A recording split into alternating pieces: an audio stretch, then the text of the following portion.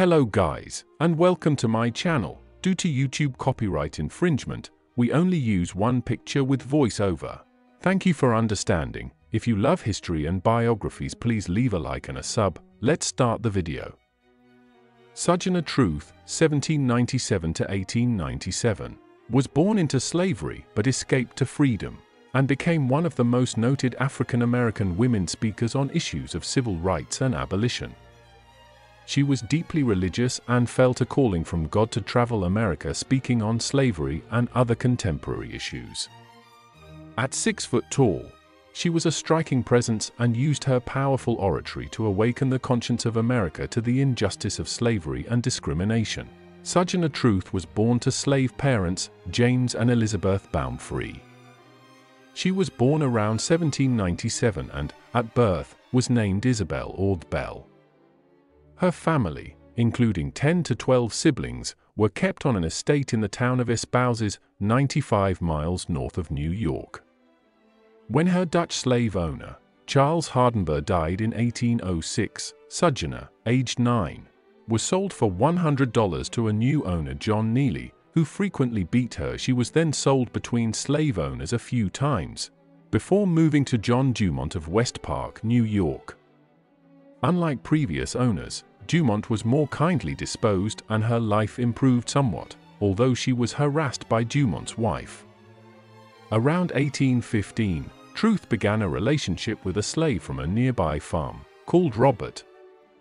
The relationship was strictly forbidden by Robert's slave owner Charles Catyon, because Catyon would not own any children they had, but they met anyway.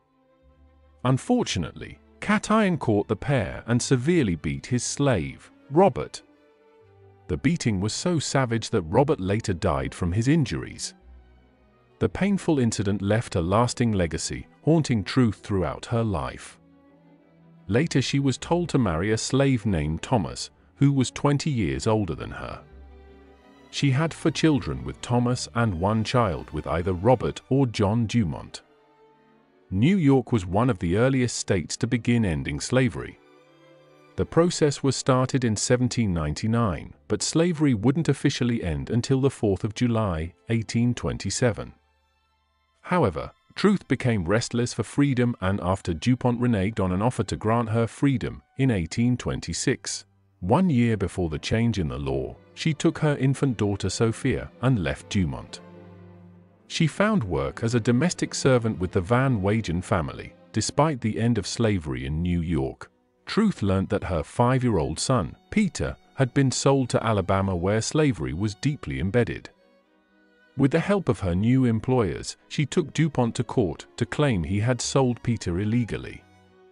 Truth won the case against her former slave owner, and her son Peter was brought back from Alabama, where he had been badly treated.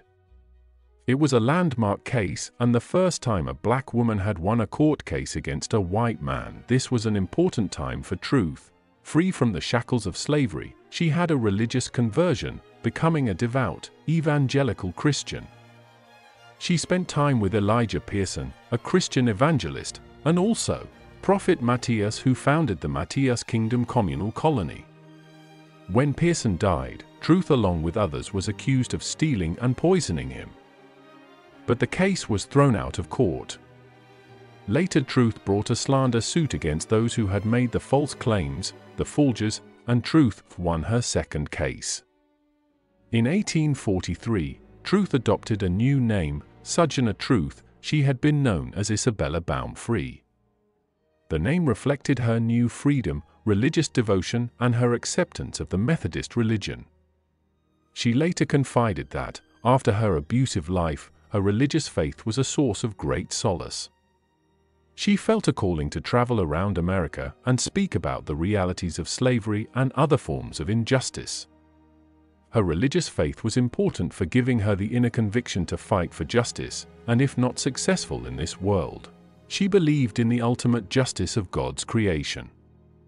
As well as abolitionist causes, Truth became more active in supporting women's rights, religious tolerance, pacifism, and prison reform. She joined the Northampton Association of Education and Industry in Northampton, Massachusetts, which was committed to promoting the abolition of slavery and supporting women's rights. Here she met other prominent abolitionists, such as William Lloyd Garrison and Frederick Douglass. Although the group later disbanded, she remained close to some of these prominent men and women. In 1850, William Lloyd Garrison helped Truth to publish her autobiography, The Narrative of Sojourner Truth, a Northern Slave. The book sold relatively well, and the income from the book helped to support her travels and speaking commitments. She also sold small cards entitled, I Sell the Shadow, to support the substance. The proceeds from her book and cards helped her to pay for the mortgage on a house in the village of Florence, Northampton. She began to give more high-profile speeches, often at women's rights conferences. In May 1851, she attended the Ohio Women's Rights Convention, where she gave a famous extemporaneous speech, later named, Ain't I a Woman? The speech demanded equal rights for black people and women. It was recorded by different members in the audience.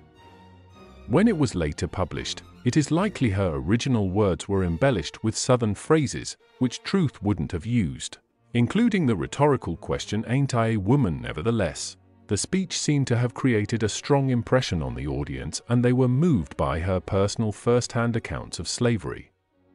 Truth was also a good singer and sometimes sang to audiences. At an abolitionist conference in 1840 in Boston, the great orator Wendell Phillips was marked down to speak after her. Worried she was not good enough to speak before him, she sang I Am Pleading for My People to the tune of Auld Lang Syne. Throughout the 1850s and 60s, she gave many speeches throughout the state. This was a time when public speaking was in high demand. In the absence of any radio or modern media, public speaking was a major source of information. The speaking circuit was mostly dominated by white men, so the presence of this imposing 6-foot black woman was quite striking. Her powerful words carried authenticity because she spoke from direct experience of slavery. She was also blessed with a powerful, low, resonant voice. She often traveled with her grandson, Sammy Banks, who could read and write. This was a great help to the illiterate Sojourner. Still, it was a challenging role, fighting the double prejudice of the age against both women and those of African American roots. Like other female speakers such as Harriet Tubman, sometimes people were even skeptical that they weren't really men. One apocryphal story relates that in 1858, someone interrupted a speech Truth was giving, claiming she was a man. Truth responded by revealing her breasts. Often audiences were quite hostile, with hissing and booing, even before she started. But Truth was able to adapt her speeches to the context of the time and was adept at dealing with hostile audiences. As her reputation grew, her reception became more favorable. She was popular with like-minded abolitionists, though her insistence on the equality of women was radical even for some progressives. She also had a strong sense of humor and was willing to tease those who tended to a more self-righteous activism, or were concerned with frivolous posturing. In 1856, she sold her house in Northampton and moved to Battle Creek, Michigan. In Michigan, she continued to give speeches and lectures. She also widened her scope of political issues, speaking increasingly on prison reform and against capital punishment. As well as speeches, Truth took part in direct action. In Washington, she tried to force the desegregation of streetcars by traveling in white-only carriages. In the 1872 election, she sought to vote in the presidential election but was turned back at the polling booth. She also carried many petitions, urging people to sign for various causes, such as free land for former slaves. During the Civil War, she helped to recruit black troops and supplies for the Union Army. She also sought to try and improve the condition of freed slaves in Washington, D.C. Whilst in Washington, she won her third court case, a personal injury case after a streetcar incident after the Civil War. She sought to encourage Congress to grant lands to freed slaves in the West. She argued that only when freed slaves had their own land would they have the ability to support themselves and gain a real sense of dignity. Her efforts never persuaded Congress to take action. For her works and public profile, she got to meet Abraham Lincoln and President Ulysses S. Grant. In 1864, Lincoln's Emancipation Proclamation saw a major landmark in civil rights. It was one of the few solid political achievements Truth saw realized in her lifetime. It was not until 37 years after her death a constitutional amendment barred voting discrimination on the grounds of sex. It was the 1960s before voting rights for African Americans were enshrined in law, increasingly frail. Truth died on the 26th of November, 1883, aged around 87. Though she liked to encourage the myth she was even much older, the oldest speaker on the circuit, was one phrase used. Her tombstone gives her age as 105. In 2009. She became the first black woman honored with a bust in the U.S. Capitol, and in 2014, she was included in the Smithsonian Institution's list of the 100 most significant Americans.